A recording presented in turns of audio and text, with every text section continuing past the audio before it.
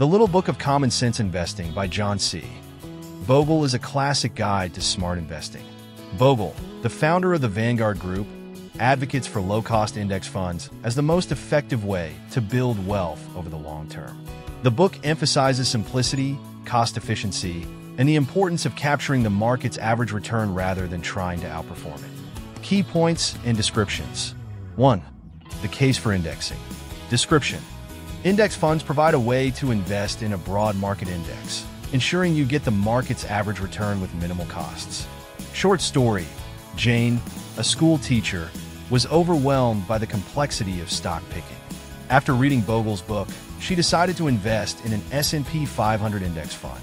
Over the years, her investments grew steadily, outperforming many actively managed funds her friends had chosen. 2. The relentless rules of humble arithmetic. Description. The math behind investing shows that low-cost index funds outperform high-cost, actively managed funds over time. Short story. Mark, an engineer, was skeptical about the high fees charged by his mutual fund.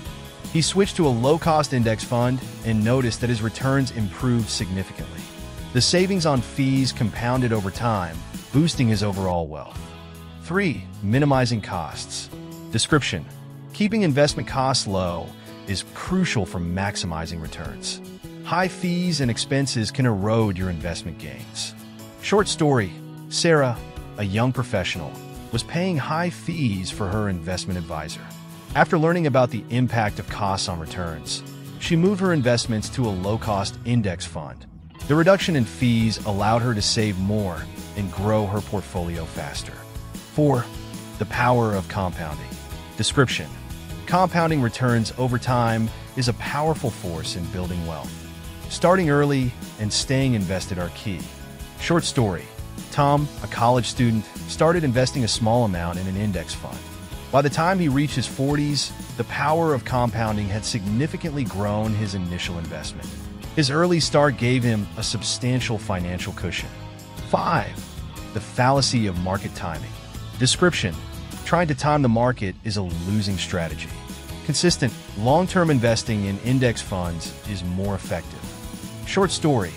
Emma, a nurse, tried to time the market based on news and predictions. She often bought high and sold low, losing money in the process. After switching to a buy-and-hold strategy with index funds, her investments stabilized and grew steadily. 6. The impact of taxes. Description. Taxes can significantly reduce investment returns. Index funds are tax efficient, making them a better choice for long-term investors. Short story. Alex, a small business owner, was frustrated by the taxes on his investment gains. He switched to index funds, which had lower turnover and generated fewer taxable events.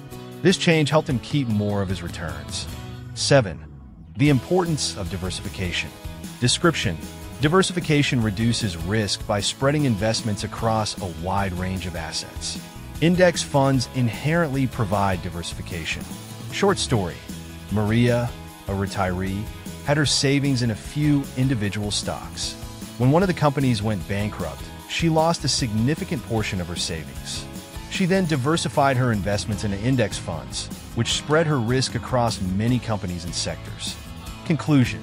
The Little Book of Common Sense Investing offers timeless advice on building wealth through simple, low-cost index funds.